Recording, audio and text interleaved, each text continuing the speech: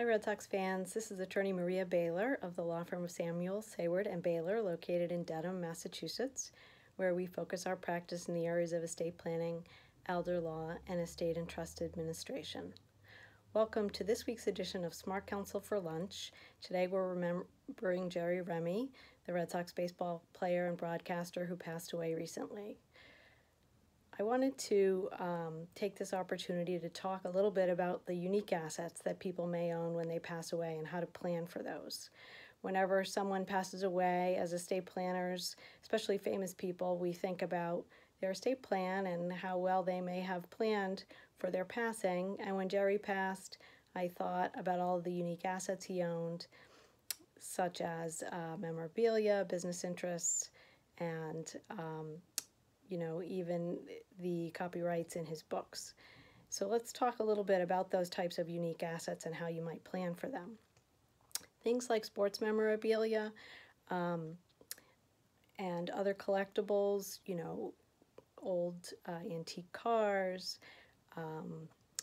action figures, wind-up toys, dolls, coins, stamps, all kinds of unique assets people own, and they're very important to them. And when you pass, you want to make sure you've made provisions for those assets and who might receive them after your death.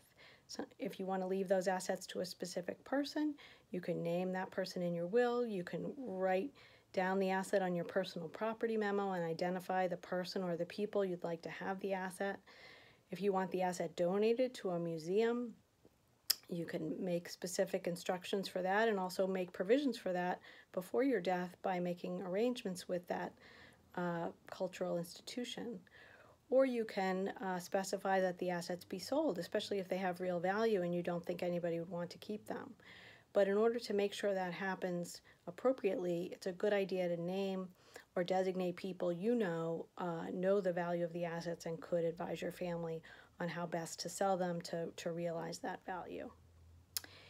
Personal property items, especially things like that, are often things families disagree over, and sometimes those disagreements can really turn into long-lasting family disharmony. So we want to make sure we plan for those kinds of things and everybody knows what your wishes are so that those wishes are carried out. The other type of unique asset Jerry Remy had was business interests. I believe he was a restaurant owner, but any kinds of business interests are really important to plan for. You want to make sure that you're abiding by any agreements that might be in place among the business owners, buy-sell agreements, operating agreements, things like that.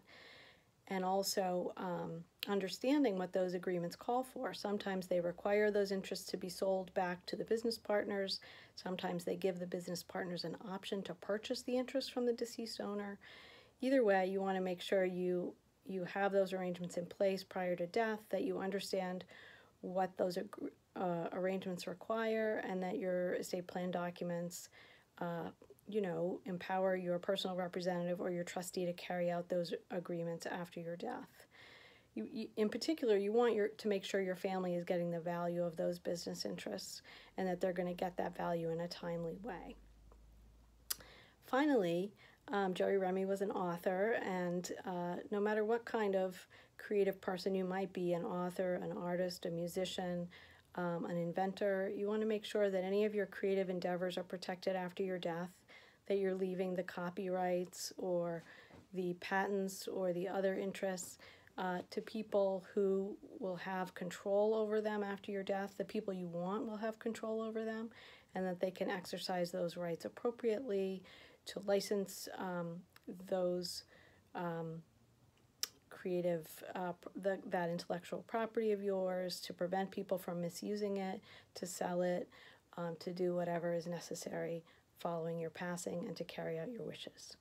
So if you have unique assets, make sure you plan for them appropriately, take the time to do that, and if we can help you in any way, don't hesitate to contact us.